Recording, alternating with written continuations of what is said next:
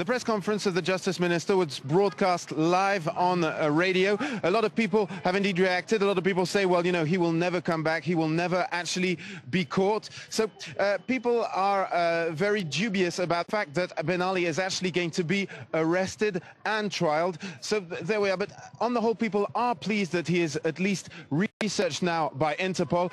This is part of the government's move to try and convince people that the Ben Ali era is over with, that the situation has changed, that Tunisia is out of the Ben Ali system. So we've got to understand also that Leila Trabelsi, his wife, is also being searched for. This was a whole economic system. You couldn't do any business in Tunisia up to now without paying either the Ben Ali family or the Trabelsi family. And so the idea is really to prove that all this has come to an end.